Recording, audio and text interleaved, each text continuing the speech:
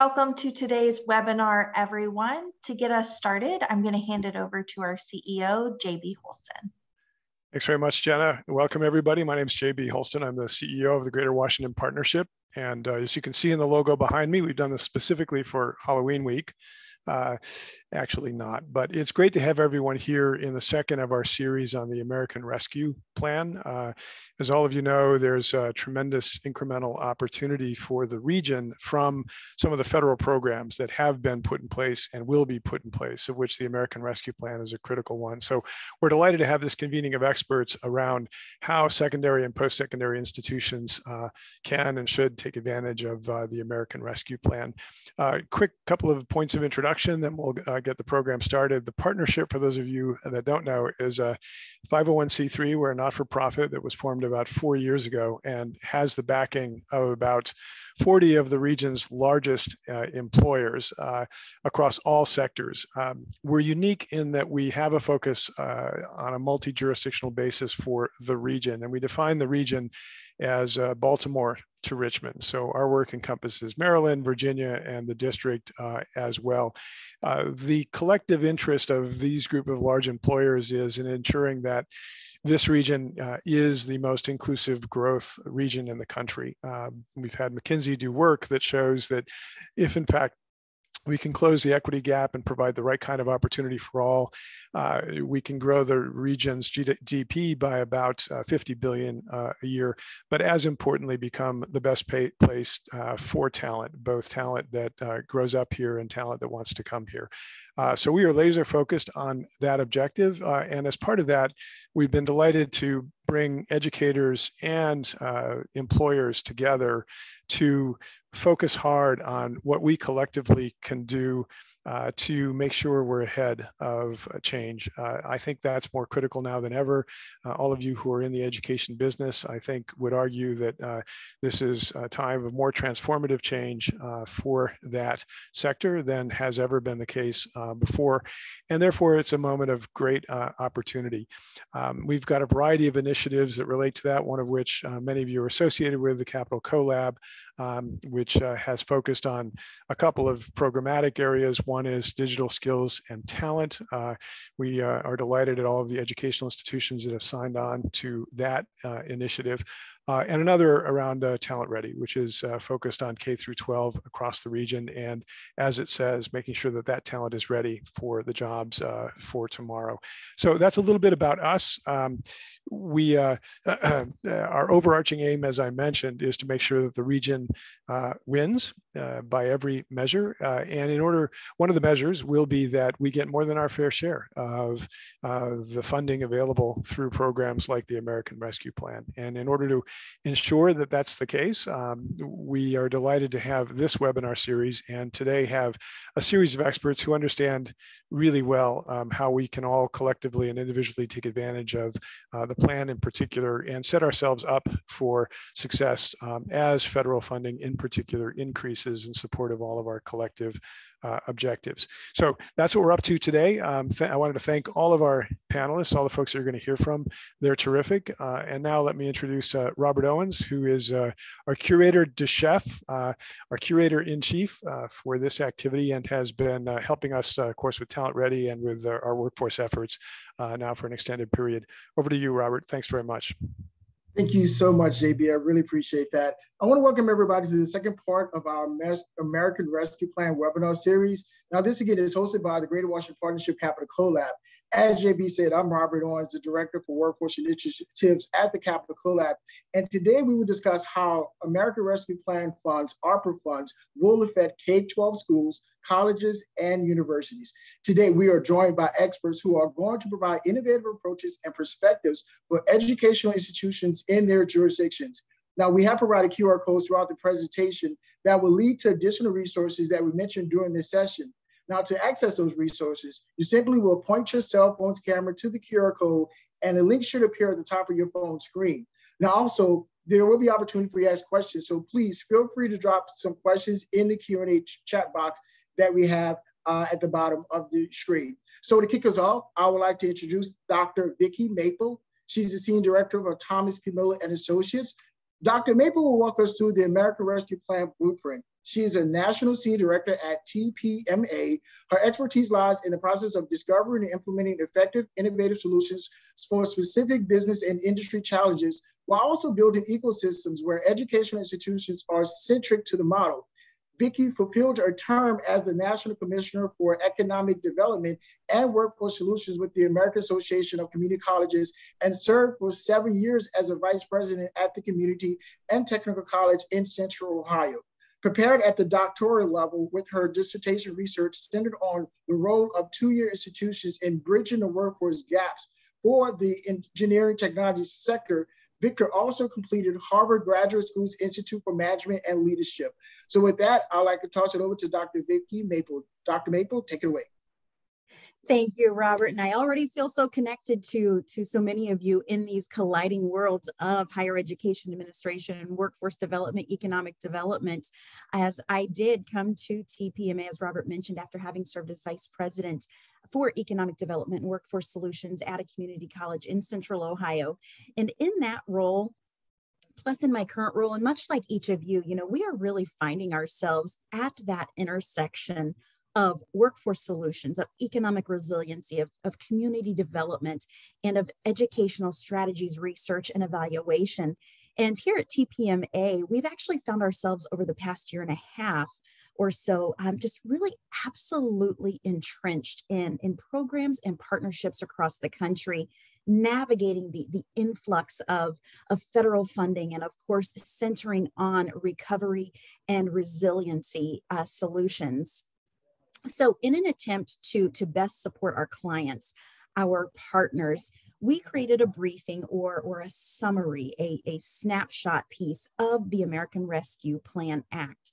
And if I could have the next slide, please, what we're going to do is, I'm hoping, number one, that many of you have likely perused it already. And then hopefully you've been able to use that as a helpful resource, as it was designed to provide an overview, to illuminate examples of uses of funds, to present timelines, to review reporting requirements, to provide those links to those additional resources we need, and then really to present a snapshot of high-level information. Now, I should note our final documentation was based on the federal interim final ruling from May 17th, which is still the most current ruling, but we are told it's not yet the final. But today I'm going to cover some of the highlights from our guide, including, again, a quick overview of the funding, a few exemplars of uses of funds, as well as considerations for ecosystems involving both educators and workforce boards. Next slide, please. So again, we've all heard of the American Rescue Plan. We know that there's $350 billion available for state, for local, for territorial, and for tribal governments. And the key funding objectives are prioritized as supporting the COVID response efforts, replacing lost public sector revenue, supporting economic stabilization, and then, of course, addressing public health and economic challenges, as you see there. The next slide, please. So we here at TPMA, we have spent a great deal of time with institutions of higher education, with workforce boards, with economic development practitioners, and with community leaders, reviewing all of these special earmarks, allocations that have been including, I should say, over $195 billion for states in the District of Columbia alone, over $65 billion for counties, nearly $46 billion for metropolitan cities, and then plus that $40 billion through HERF and the $36 billion allocated to public and private nonprofit institutions to remain available through September 30th of 2023.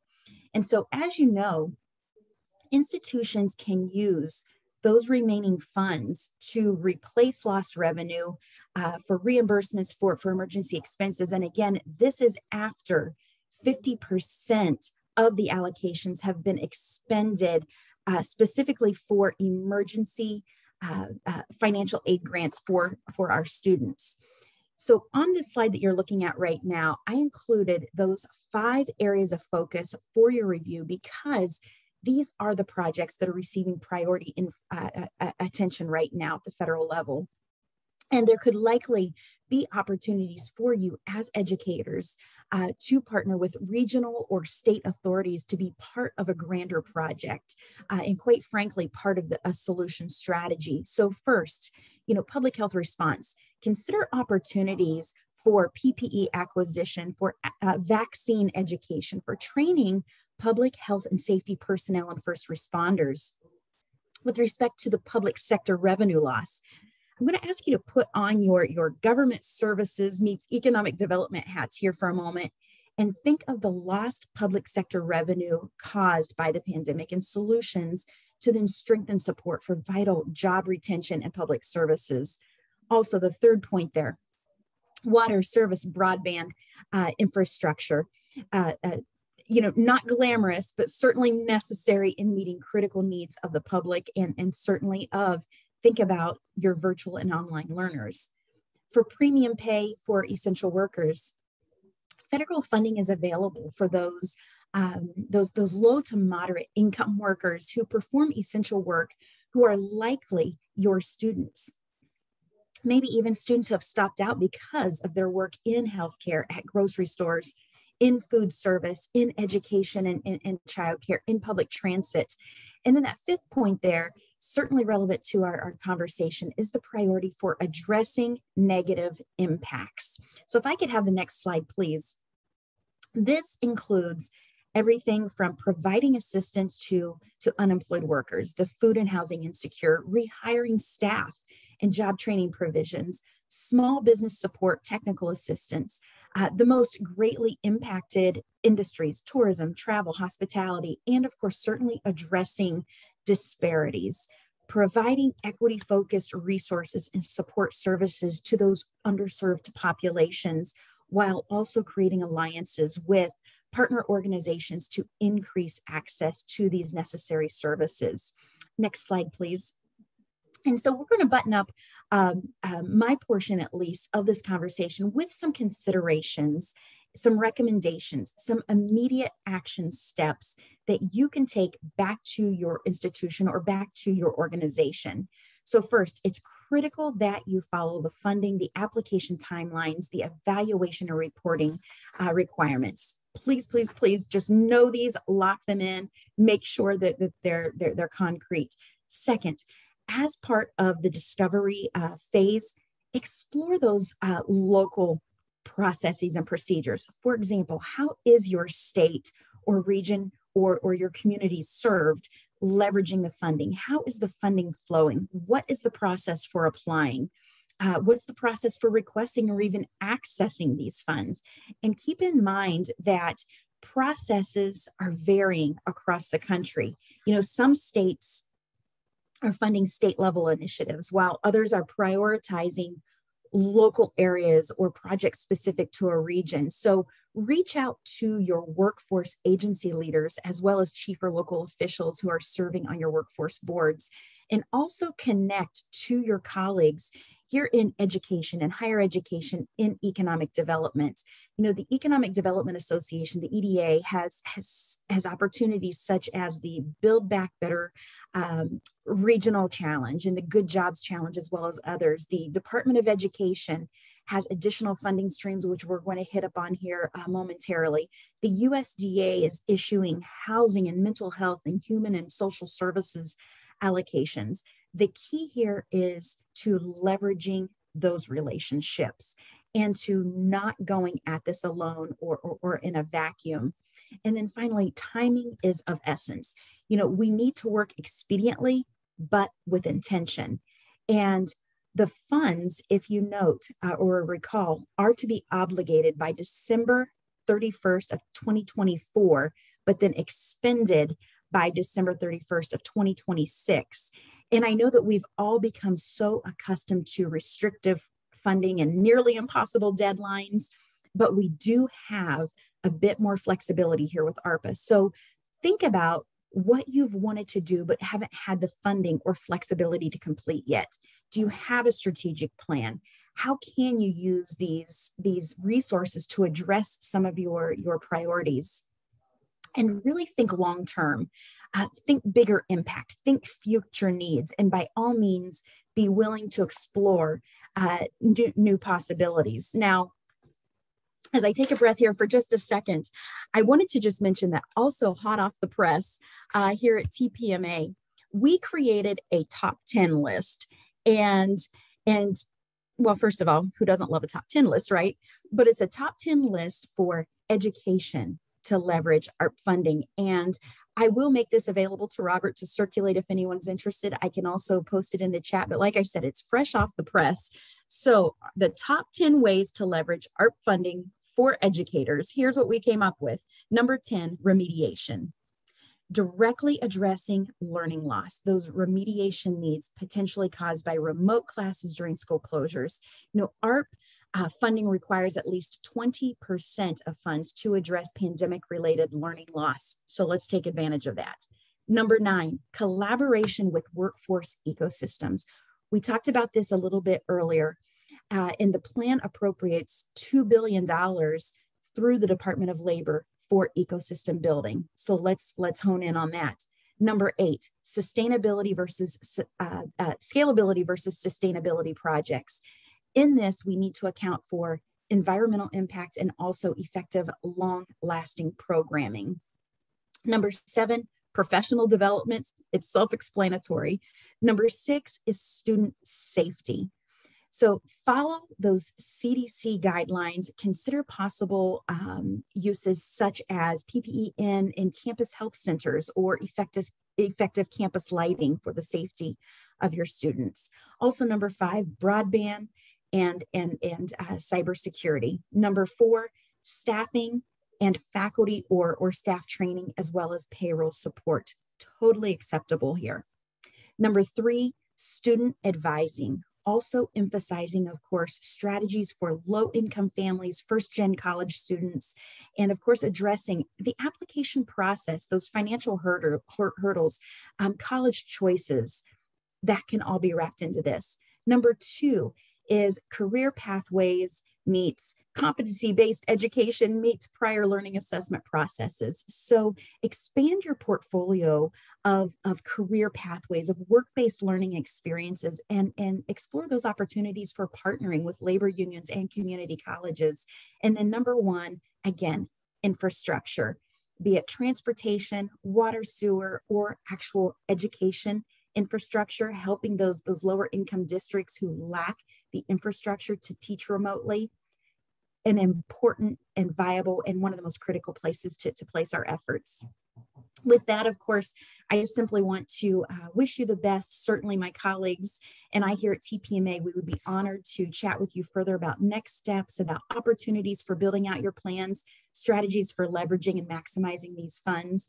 And I look forward to the rest of the conversation with all of you today. Thank you so much, Dr. Maple. And as she said, we are going to post the information of those resources in the link. So feel free to go to the link to get that information, as well as will be far more information after this webinar. So now that Dr. Maple has given us a foundation of the blueprint and how education institutions can use ARP funds at the state and local level, we'll now hear from Matt Gangdo, President and CEO of Educational Strategy Group. Matt founded ESG in 2012 to support state, national organizations, and foundations committed to dramatically improving the capacity and performance of the U.S. educational system. He brings over 20 years of experience leading policy development, advocacy, and implementation work in both K-12 and higher education. Matt, can you provide us a national perspective on how secondary and post-secondary institutions are utilizing these funds? Sure, thanks so much, Robert and JB and others for having me today. It's great to be here with you all. ESG, just a quick overview. We're, as you just heard, we're a strategic consulting firm that works across the country to try to build better pathways from education into careers and the workforce. And can't think of a greater moment to take advantage of this opportunity, as JB said earlier. We're proud to be a partner with GWP on Talent Ready initiative that JP Morgan Chase Foundation has generously funded for the DC region, and it's making a real difference for young people and adults alike. So this is historic. I just want to underscore so it doesn't get, you don't lose it in the details, what Vicki was saying, the size of the investment in the American Rescue Plan and the broader stimulus dollars that were put forward before that is unprecedented in our nation's history. It's the largest investment ever from the federal government into at least focusing on the education system and education to workforce pipeline. The last time there was an investment this, even close to this, was during the Great Recession, 2009, with a similar stimulus package. I was lucky enough to be serving as a senior advisor in the U.S. Department of Education under Secretary Arne Duncan at the time, and had firsthand experience on how you can strategically leverage a large amount of resources to try to, as Vicki said, not just do the short-term recovery work, but the long-term innovation work that we know is so important, not only to this region, but to other regions around the country. But I'll just say it right at the beginning. I think it is not a foregone conclusion that education institutions are going to have the bandwidth or the leadership commitment or ability to drive long-term innovation with these dollars. So I think that's going to be the real test for this region and other regions is will institutions be able to step up, build those partnerships, think of the long term, not just the short term with this historic amount of money. So the reality is everybody knows there was a serious economic upheaval. So a lot of people are struggling in the capital region and beyond. But also a high school diploma is no longer enough. So if you think of the investments that we're getting the opportunity to make in K-12, our strong view is the end game can't be graduating high school successfully. It needs to be continuing to and through post-secondary. The vast majority of the jobs, certainly in the capital region and around the country, require a credential beyond the high school diploma. Sadly, a lot of students dropped out of the high school to college pipeline during COVID, particularly low income and minority students. So we've got a gap to close there and ground to make up there.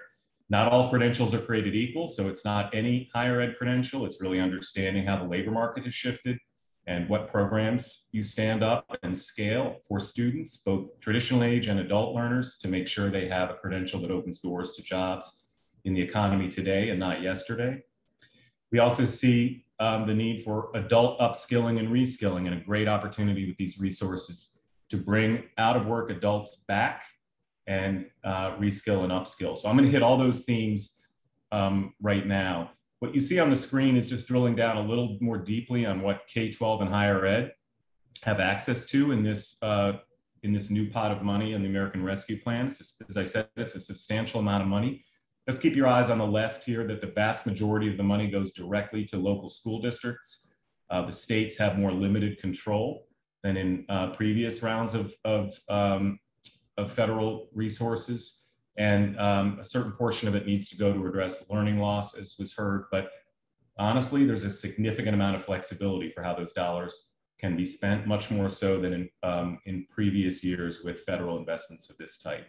On the higher ed side, nearly $40 billion, as you heard, 50% of that needs to go directly to student aid. But there's a lot of interesting flexibility around how those dollars can be used. And then 50% goes to institutional strategies to support institutional recovery and hopefully innovation. If you go to the next slide. At ESG, we've spent a lot of time looking around the country and trying to help work with leaders to understand what some of the most strategic investments that could be made are. And we've put a framework together, you can see here on the screen, that focuses on three areas that are both gap closing and innovation inspiring. The first is increasing enrollment in post-secondary education. Higher ed has taken a big hit. Enrollment has dropped nearly 5% overall and much more steep declines for community colleges during COVID. That's having a financial, that has financial repercussions, for institutions, and obviously for the students themselves. They're losing out on the opportunity to get that education. So that's one lens. A second is completion. We've seen greater numbers of students drop out or stop out who start higher education. In fact, the rates declined 2% year over year when COVID hit, and we're fearful they'll continue to go, the rates will go down, and that's not a good thing for students who need those credentials to succeed.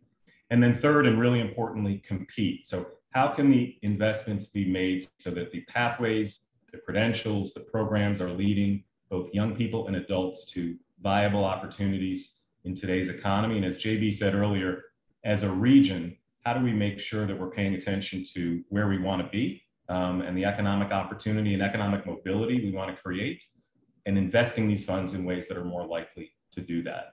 So we've looked around the country. As I said, I'm going to give you a quick snapshot on some examples that we've seen, but if you go to the next slide, but you'll also see here a way to look more deeply. Invest Forward is a campaign we launched to identify shovel-ready investment strategies that we've seen around the country for using these dollars, both in K-12 and higher education. If you go to the Invest Forward website, I think we might drop that into the chat.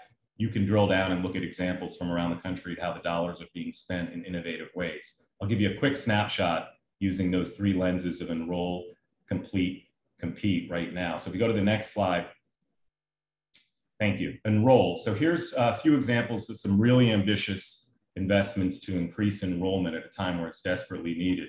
Texas, actually in 2020, launched the Texas Summer Bridge program using both their own money and federal stimulus funds. They targeted the class of 2020 students who hadn't yet met college-ready benchmarks in high school. The program offered guidance and counseling support, scholarships, performance incentives for teachers and advisors to get their students into this program. 40 university partners, 300 school districts, 20,000 students participated. It was pretty massive. Most importantly, the result was an uptick in completion rates first year for those students when they entered college of 20%. So it made a huge difference, and they've continued it ever since. Indiana saw what Texas did. They took their ARP money and invested it in a summer bridge program this past summer with similar intent, focused on students that were at risk of either not showing up for college in the fall who enrolled or might not be successful when they got there. They saw a big uptick in success rates this fall from that investment this summer. And then we have other local examples like Compton College and others that are using this in more strategic ways at the local level to bridge the gap. You go to the next slide. In terms of completion, we've seen a lot of interesting investments in advising and year-round coursework. So Eastern Carolina University is an example of an institution that saw that students were dropping out or stopping out by not continuing their education through the summer. So they made free course offerings available to students on accelerated timelines to accelerate time to degree over the summer using these dollars and provide tuition grants, and targeted those at at-risk students. In Connecticut, they made a huge investment in hiring advisors, something Vicki mentioned earlier, and case managers to focus on students who were at risk of stopping out. And that looks like it's making a big difference. And then there's a college example, Amarillo College, that's done the same thing with these dollars, hired significant number of case managers and social workers to try to address basic needs and really double down on advising to try to make sure young people stay in and don't stop out. You go to the next slide.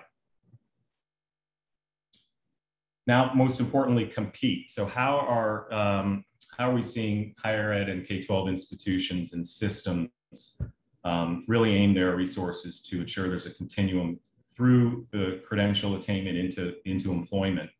Chicago Public Schools launched an entirely new work-based learning center with these dollars that's going to stand up and scale much more significant opportunities around apprenticeships and internships for their students, working with employers in the region to make sure that they're well-paying jobs. So that's something to keep your eyes on. New York City has done something similar, significantly scaled up what they call their Learning Work Initiative, which is also paid internships and apprenticeships for students in the K-12 system, working closely with the employer community in New York City. And then we have some other examples around the country of pathways expansion for programs that are leading to credentials that open the door to well-paying jobs. And these dollars are going toward that in the K-12 sector as well. If you go to the next slide, and the last examples I have is on the college side. I mentioned earlier a great opportunity to use these funds to support adult learners or adults who have either not completed a credential and left and went into the workforce or now need to come back to upskill and reskill. The federal financial aid dollars that are in the American Rescue Plan are allowed to be used for short-term credentials in a way that currently the Pell Grants are not. So that's something really important to keep in mind. So you have more flexibility for using ARP dollars for financial aid to support adults who might want to come back for a short-term credential that could be stackable and work toward a degree in ways you don't with Pell dollars. So I just want to make sure that's really clear. So what we're seeing in these examples you see on the screen is institutions that have taken advantage of that to target adult learners who stopped out.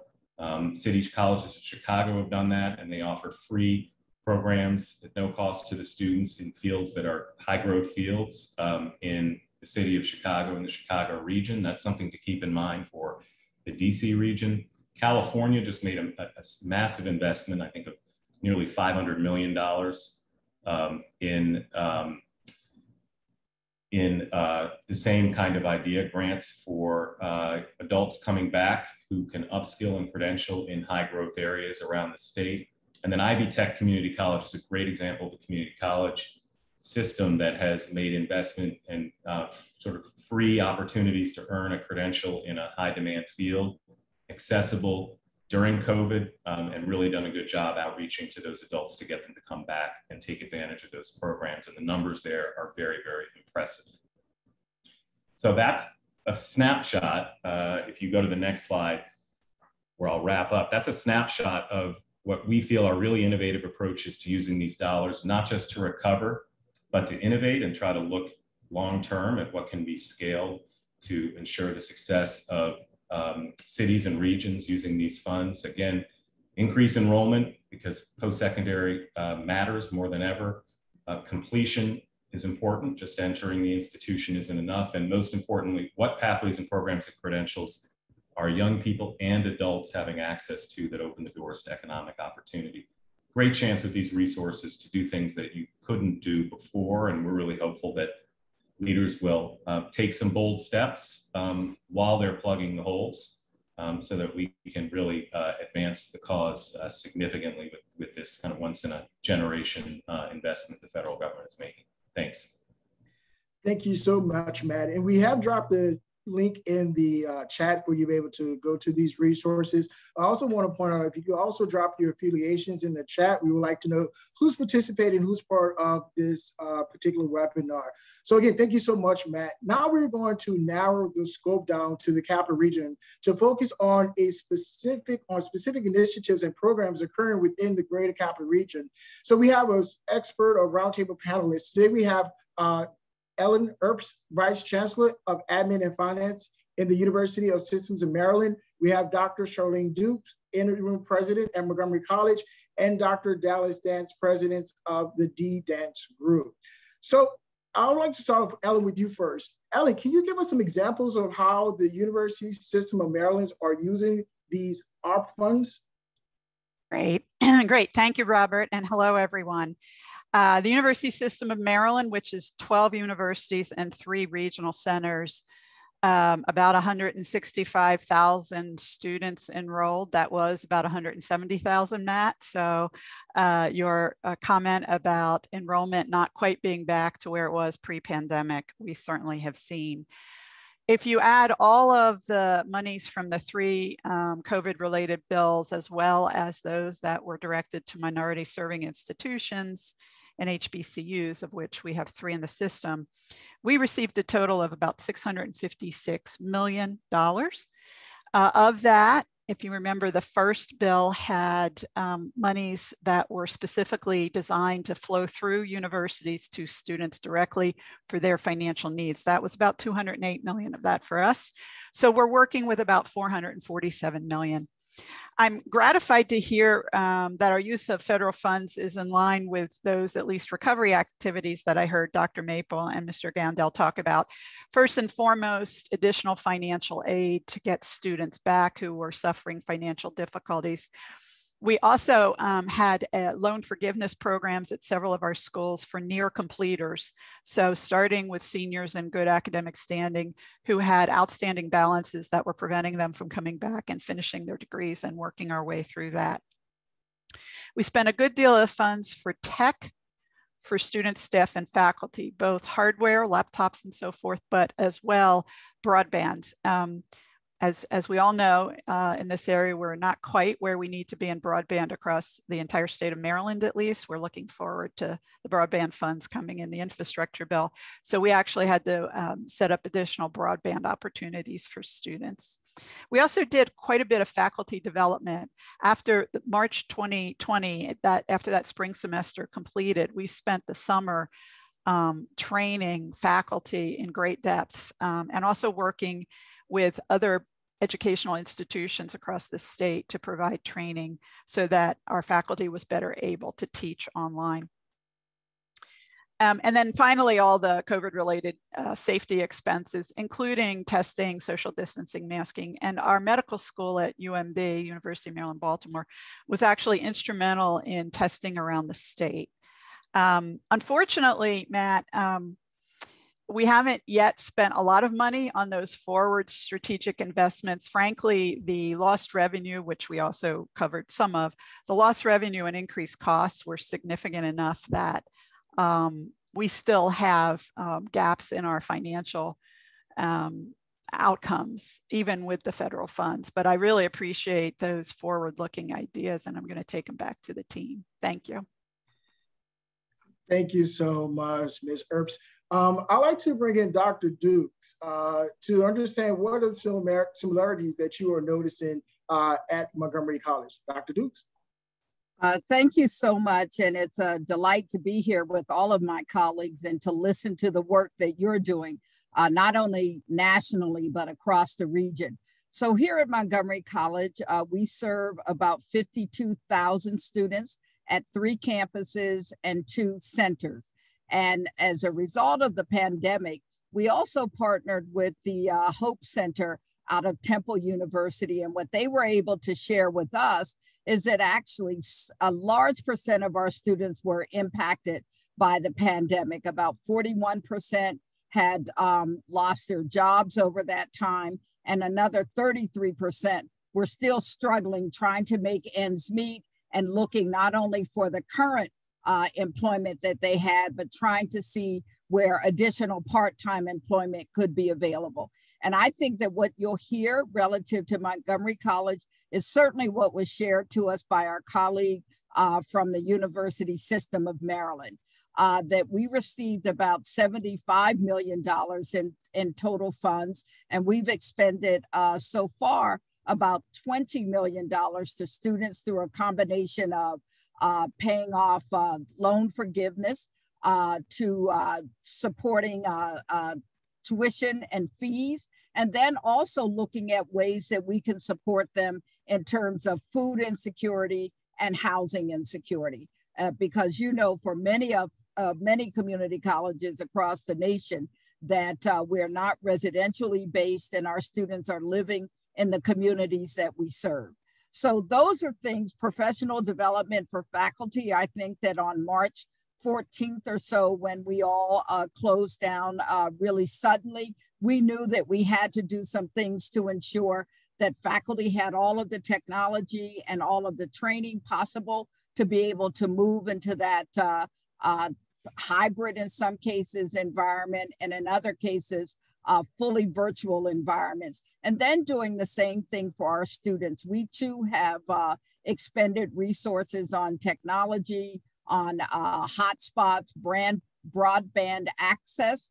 And then I think the last thing that I would say is that in terms of all of the safety measures that we are taking at our institutions, including things like HVAC and air filters, all of those things we want to do to ensure that as we reopen and learn from the lessons that we've been taught over the course of this past year, that higher education may not be delivered entirely the same way that it has in the past. And innovatively, we've got to see the crisis also as an opportunity relative to the education we provide and the service that we do in the communities in which the college resides. So I'll stop there as well. And thank you so much for the opportunity.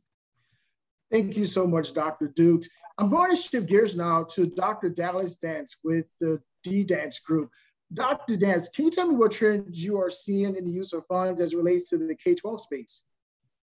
Sure. Thank you, Robert, for the opportunity to be here, for you and the partnership. I really do appreciate it. I'm going to echo some of the sentiments that my colleague Matt and Vicky spoke about, that, one of the things that I think K-12 is really trying to figure out now is, where do they fit into the space that we find ourselves? There's a lot of money, as Matt said, a record investment. But at the same time, though, we know that as people talk about this new normal, that's not the way we need to look at this. A lot of people are trying to go back and say, okay, now we have our kids in school, we have our faculty back, let's pick up to where we left off. And that's just not what we can do. I think that if we're smart, we'll use this investment as an opportunity to sort of reimagine what we want learning to be from a K-20 approach, or I should say a pre-K 20 approach. And so here at the D-Dance Group, we work with about 80 to 85 school systems across the country. We really focus on those districts and those schools that want to be innovative, that really want to sort of move the needle for all of their students, not just some of their students. And so I think the biggest thing that we're seeing that people really are focusing on is the well-being of their students and their teachers and their staff. I think that's most important right now, as we get back into it, and we know we're going to pick up, we know we're going to go slow to go fast on several things, but we have to take care of our people too. And I think one of the biggest things that folks are doing is really focusing on mental health, not necessarily just, again, for teachers and staff, but really for our students. And so some of the most innovative approaches we've seen is some individuals who've partnered with whether it's private companies or nonprofits in their community, to say, how do we make sure that there's universal access to our mental health providers across the country? And so as we've had to pivot to telehealth and more things virtual anyway, we want to make sure that we're using those people on the ground as more so our tier 2, tier 3 resources for our students, but every single individual needs to have universal access. And it's not, again, just for students, but it's also for teachers. As Vicky talked about and Matt talked about, the learning loss is extremely huge. But what we found, though, is that across the country with our partner districts, is that folks are not assuming that there's as much learning loss as we're thinking. If you look at some of the most recent research and studies that we've seen from the voices of students, they're not in the best place, but in terms of learning loss, they're not as far behind as we automatically think they are. Their well-being is important, but they also want to look at what's the next stage of learning look like for them. And so I think, again, some of the most innovative districts are really thinking about, how do we redesign middle school? How do we redesign high school? But we redesign high school with a focus on post-secondary success. And so I know when I was a superintendent, we used to focus a lot of time on building those partnerships with the community college to say, how do we bring those programs to our high school students? So, I know they're debating right now whether we're going to move to free community college, and there are reports that might not be in it. But there's money in K-12 right now to where we can bring community college to our students. We can also bring community college to our parents. And one of the last things I'll mention that is, in terms of innovation, a lot of districts right now are saying, what does the relationship with our families and our communities look like? And so as we're expanding our parent university programs, our parent outreach initiatives, we want to do this with the idea of learning in mind for our students and families. And so we want to make sure that, again, as much as we can bring parents to our buildings or to an educational setting, we want to make sure that we're providing them those opportunities. And so, again, I think there's this balance that, as President Dukes talked about, making sure that our buildings are safe, making sure that we keep our students in school with tests to stay in those types of methods. But at the end of the day, though, we also want to not look back 5 years from now and realize that we've squandered the opportunity to look at this record investment in pre-K 20. So I'm excited to be here. Again, thank you, Robert. Thank you to the partnership for the opportunity. And I'm looking forward to the discussion. Thank you so much, Dr. Dance, and to all of you for that top level summary on what you all are doing or have seen. So I want to shift to a roundtable style Q&A where I could get your perspective on specific topics. Now, I know we're tight on time, so I may be able to ask like maybe 1 or 2 questions, but I want to start off first with you, Dr. Dukes, and I then want each of you to chime in. What factors have you taken into account to ensure equity and how these funds are being used? In other words, how would the programs funded by ARP benefit those who have the most to gain from this additional stimulus dollars? Well, I think that there are a couple of things that we've been able to do. One is that Montgomery College is a minority serving institution across a number of the factors that help to define that. We actually just received a notification that we are now an Hispanic serving institution. We're an Asian American Pacific Islander, and also predominantly Black institution in terms of the PBI definition.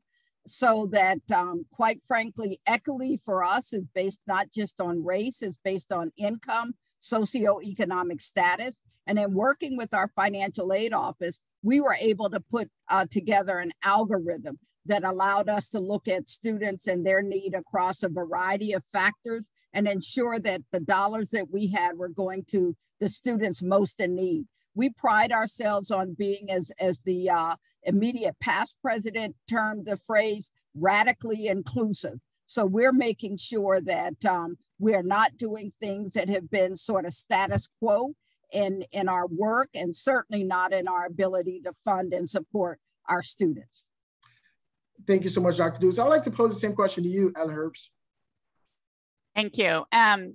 So with 12 universities and 3 regional centers, and then a system office, you know, what we've done at the system, but all of the presidents and executive directors have done, is meet regularly throughout the pandemic. At one point, we were meeting 3 times a week with the presidents, twice a week with the student affairs and provost, twice a week with the VPs of admin and finance for the last 19 months. And what that has done is enabled us to share across the best ideas and promulgate those best ideas. And so it is with making sure that we're using the money wisely and in an equitable way. The system, and folks may not be aware of this, is majority already in terms of student population. And certainly once we made sure that everybody had the funds from the federal government that was allocated to them, we actually, and this was allowed in the language of the programs, we had a university who said, you know, we're not going to be able to use all of our institutional funds. Who needs it?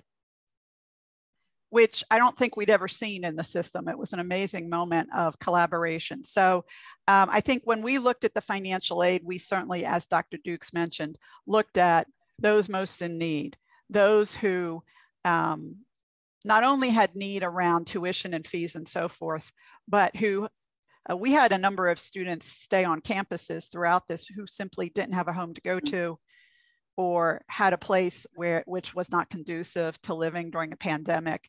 And we certainly were looking at those students as well in terms of what they needed. But I think that collaboration amongst the leadership at the system was instrumental in making sure we were sharing the best ideas across all the universities. Dr. Dents?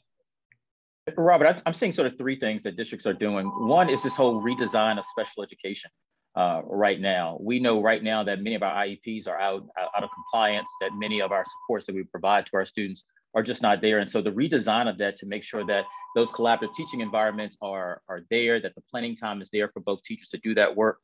We also are looking at individual districts who are really thinking about how might they look at finding their students. So we know right now some districts are reporting as much as 10% of their students who they've not been able to locate, whether they are students who might have been impacted by the pandemic and the McKinney-Vento Act has to sort of come into play, or students that, as Matt talked about, who dropped out.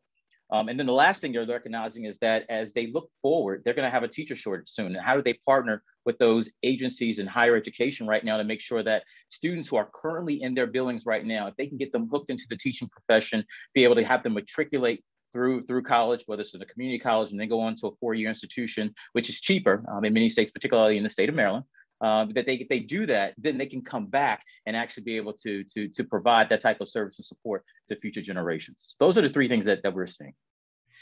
And Dr. Dance, if I can stay with you, can you tell us, how you feel institutions can measure the effectiveness of ARPA funded programs? And in your words, in your view, what do successful programs look like?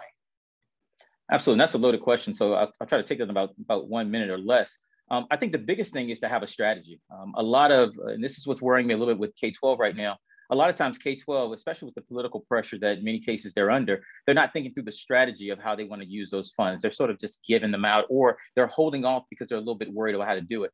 I think a strategy up front where you think about what are you trying to do, how might you go about doing it, and then how will you know you've done it well. And I know that K-12 systems are doing it really well. They're partnering with higher ed to say, how do we add a research-based component to what it is that we're doing, whether it is providing homegrown teacher development programs. There is a research component tied to that.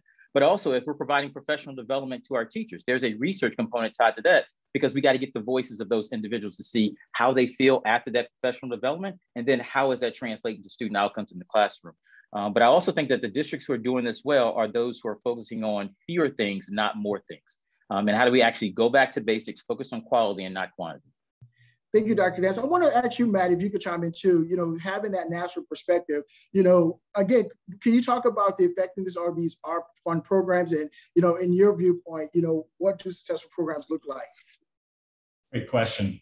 And by the way, there are a lot of people on Capitol Hill are going to be asking that same question, given the historic size of this investment. So I think it's incumbent upon all of us in the education community to try to, point to results as much as possible and be planning for results. When those questions come back, we want to be able to say, here's the impact the resource has had, and it's why we should continue to invest in our education system. And that's not an insignificant challenge. So I'm glad you raised it. And on the equity issue, by the way, the populations that have been hit hardest by COVID are the populations that we're trying to address in our agenda around equity, whether it's colleges or K-12 systems. So students of color and low-income students disproportionately dropping out of the college pipeline. Students of color and low-income students disproportionately stopping out of college.